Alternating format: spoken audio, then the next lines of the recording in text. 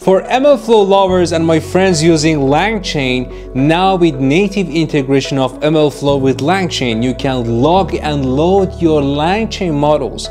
That means you can technically log any experimentation that you do with LLM applications, namely RAG, from all inputs, outputs, the models used, log everything for evaluation and even reproducing your RAG or LLM based use cases with just one single line of code that is called MLflow.langchain.autolog to automate all this tracking end-to-end for yourself.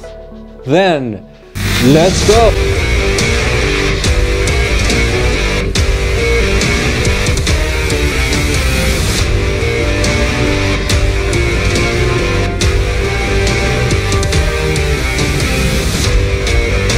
Before we start, make sure you subscribe and hit the bell icon so you will get notified for the next video. Thank you. Alright, it goes without saying that MLflow is a fantastic tool for tracking all your machine learning based experiments. Beyond just tracking, you can actually leverage this end-to-end for your MLOps process, mainly even for deploying your models. And now with Gen AI era, a lot of people dealing with LLM based use cases. The question is, can we integrate MLflow with LLM based applications? And the answer is yes, and even beyond that, you can integrate MLflow this time with LangChain, which is one of the very popular open source LLM package that it's widely used in industry. Now for this video, we're going to see how we can use this integration and what going to be the benefits. As you can see on my screen, LangChain is just one way of integrating MLflow with your LLM process. You can directly do that with OpenAI or even Llama Index. So starting with LangChain, what is the benefit and what you're sort of going to actually track with automatic tracing? We just simply calling MLflow.langchain.autolog, you are going to technically log any inputs and outputs that go into your LLM application. For example, if you have a RAG chatbot, all inputs, outputs, tokens can be logged, later on can be used for evaluation. You can even track your evaluation results with MLflow, and even you can log your model that you create, for example your RAG model, by MLflow as well. So let me show you a quick demo on how I ran this locally and running on my local host to show you how it looks. Alright, here's my first quick example. As you can see, you need to add your OpenAI key here, so I removed that before I record the video, and I'm setting the tracking URI of MLflow to my local machine, but obviously you can run it anywhere. If you're let's say using Azure ML or Databricks, you can technically use the MLflow server running there, so you don't need to host yours separately. And the very first thing that you need to do, typically with MLflow, you know that you need to start setting your experiment through a name, which is the name that I chose, LangChain tracing. And then with just calling MLflow LangChain autolog, it will automatically start capturing all those components that I told you. Please note that I have specified two different parameters with the value true. One is log models, one is called log input examples. So technically what I'm telling, these are optional by the way, what I'm telling to autolog for LangChain with MLflow is, when you're logging everything, make sure you also log my model and also log the inputs that goes to the model. By the way, when I say model, that doesn't mean you're going to have an instance of GPT-4, let's say, logged for you. Not really. By model, I mean the wrapped flow that you're creating. For example, if you have a retrieval process for RAG, that retrieval Q&A will be a model by itself that on backend you'll call external LLMs like OpenAI or even local ones that you have. So let me show you what else you can put here and where it is coming from. Here is the official documentation of MLflow under LangChain section, and as you can see, you can technically start logging traces. By default is true. That means the flow of how you're calling the LLM, if you have different steps, finally you get the response back, all that process will be logged that I'm going to show you.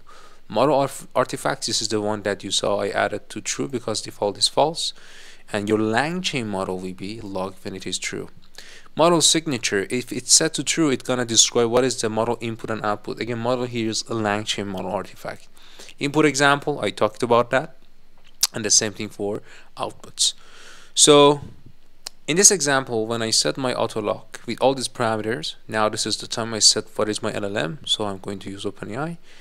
And then here's my template prompt that I'm using, prompt template of LangChain, that here's a prompt with some dynamic variables inside, person, question, which I have it here as a variable. So I create that as a chain on LangChain, and then I can call it with invoking this chain by values for those parameters, which is person, question, or another one, person, question. So I ran that with using my terminal. As you can see, the response is printed here, but I was curious to know what happens to my MLflow server. So let me switch to my MLflow server.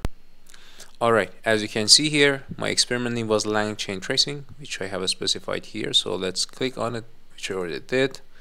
And you'll see that there's one because I ran a couple of hours ago, so it has been created at this time. It says the source, and it says the model is LangChain. So why the model is logged as well? Because we set that parameter to true. Now let's click on that model to see, when we talk about LangChain model, what does that mean? So when I click on it, you will see that if I click on model here, not only it has the steps in the YAML format, but also if I click on ML model by itself, it is telling me what is this model type and where it's coming from, what are the input output examples. You can see name and person were the variables that we had inside the prompt. So it truly captured that and understood this is actually a variable that we have in the prompt, which goes to the input model that we have, which is coming from OpenAI. And we have some input example captured. This is actually the example coming in from my notebook. And then the requirement.text, so typical MLflow artifacts that you have to make this process reproducible is already here. So any packages that I had installed was here in the YAML format as well. The example I showed you, this is my conda YAML. So technically anything from your operating system point of view is also captured to let that code run successfully. So going back to the experiment, if I click on it, you can have the overview as well, created by who, at what time. And if you want to capture some metrics manually, you can have that also added. And in the artifact section that I just showed you, it will also give you an example of how you can later on load this model, again, which is a LangChain model that on back can use OpenAI model to run it anywhere. So here, as you can see, when we want to do inferencing by an MLflow model, we do that predict, but for machine learning, we had like tabular data using pandas, but for here, you can just have a dictionary of your input prompt to get the response back, which I'm going to show you in the next example. Okay, so here now I have another notebook. Sorry, it's a .py code, and I created a simple RAG application using face database as my vector database. And regardless of what the RAG is, it's just a simple retrieval process to answer a question. I just wanted to see how it works with tracking and logging everything. So the same thing, you need to add OpenAI key here and start setting MLflow. Again, here I'm using my local machine. So here I have a function that I'm gonna fetch some federal documents to use it for chat with your data scenario. So you can skip that. This is just specifically for this example. And then this function just simply save those fetch documents from internet. And I think it's using Beautiful Soup to grab that later. Yes, there you go. Then here I'm creating a face database which is developed by Meta, and it's a well-known open source vector database that you can run it in your local disk. So we're doing some splitting and chunking. Now I have my local face vector database ready. Here is a list of URLs, which are the PDF files that I want to have them chunked and convert to Word embeddings for the retrieval later. And this is the time that I can start logging everything in regards to this RAG scenario with just simply setting an example, a name for the experiment. So when I ran this, if I go back to my MLflow dashboard, you'll see that legal RAG is added here because that's the name I chose. And here is your LangChain model. And as you can see, the type of the model is retrieval Q&A. This is actually coming in from LangChain. And inside this LangChain model, we're saying that use OpenAI, and for retrieval, use that vector database we specified on the top, which is a face vector database. And this function is just loading the most similar chunks using the vector database in face. And then in order to log everything, I want to say that before log model as well with this information. it's a LangChain model, which is retrieval queuing at the top. You can specify the pass. You can specify which one, what is the loader, which my loader is actually coming from this function that use face.